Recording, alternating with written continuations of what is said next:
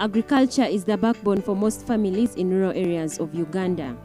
The Western Region districts are regarded as the food basket areas of the country. Most food in terms of milk, meat, Irish potatoes, matoke and fruits come from this region. When you drive along the roads in this region, you see plantations of these crops and large herds of cattle. You meet with vehicles transporting agricultural produce to the urban towns of this country. However, as you drive into the villages of one of the districts, like Kabale, you discover that what you see on the main roads is not what most people in the districts live. Most people have small pieces of land on which they grow sweet potatoes, cassava, Irish potatoes, and some beans and vegetables. Most of the agriculture work in these areas, as in other regions of the country, is done by women and children, and most food is produced by women. We learned that 2 in 5 children in this region are too short for their height, the second largest levels of malnutrition after Karamoja region. Many children suffer from anemia and deficiency in a nutrient called vitamin A. Breastfeeding practices are among the worst in the country, and use of health facilities by women and children is far below average for the country. Though the beacon of food security, large number of women and children in this region get malnourished every year, a situation that has been ongoing for more than a decade.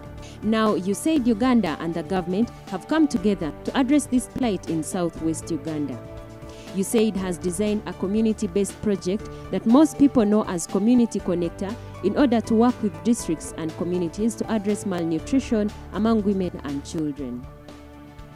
This will be done through empowering the poor to bring about change in their own lives through being engaged in improved approaches that will sustainably improve their livelihoods through agriculture. How do they intend to do this?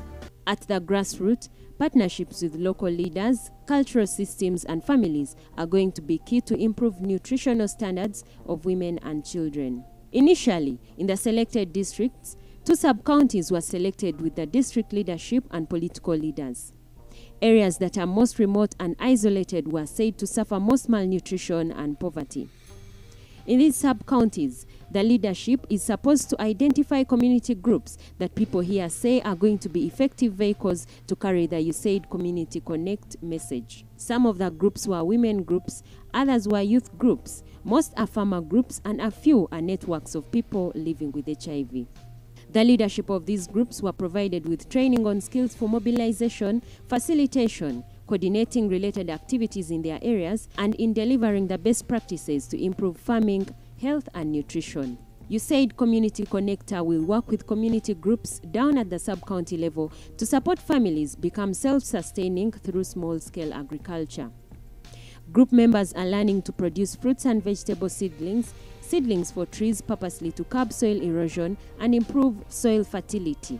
The groups will further be advised on how to plant and take care of the seedlings. We visited some homes where the group leaders have already planted some vegetables and fruit seedlings.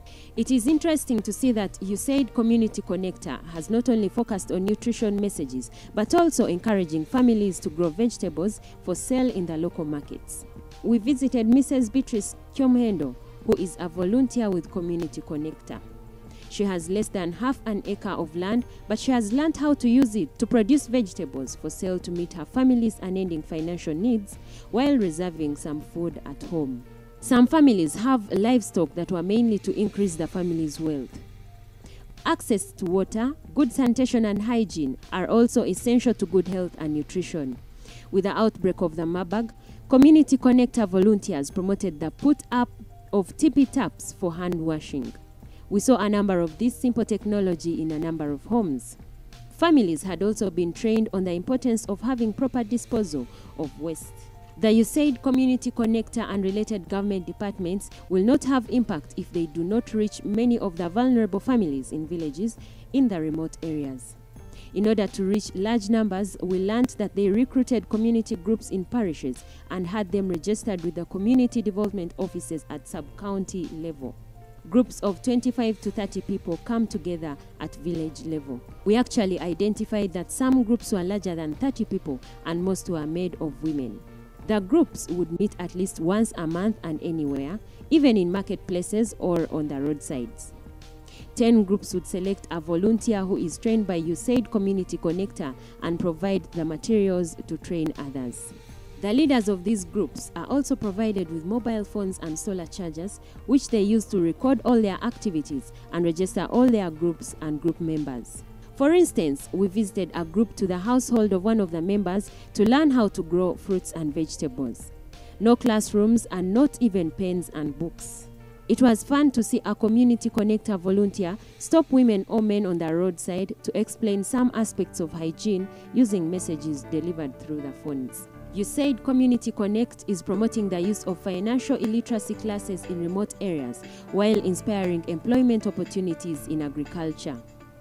It was interesting to see groups come together and do savings in order to have money for school fees or to buy some livestock or have some money for healthcare if ever needed. People enjoyed this aspect of the project as they expected to partner with Community Connector to improve their savings and management of that savings. USAID Community Connect and their government partners realizes the insurmountable barriers to their noble gesture. Some of the challenges we were told include high levels of poverty in the target areas, poor infrastructure making it hard to reach the corners of the sub-counties to deliver their goals, needless to mention the difficulty for residents to reach markets to sell their produce, high illiteracy levels, especially among women, increasing teenage pregnancy, high levels of alcoholism, and few opportunities of employment.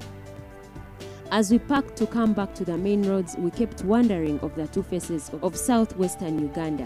One face is the one we see on the road that is full of glamour and wealth, the rich soils and plantations that make the region the food basket of Uganda. The other face is hidden to many Ugandans.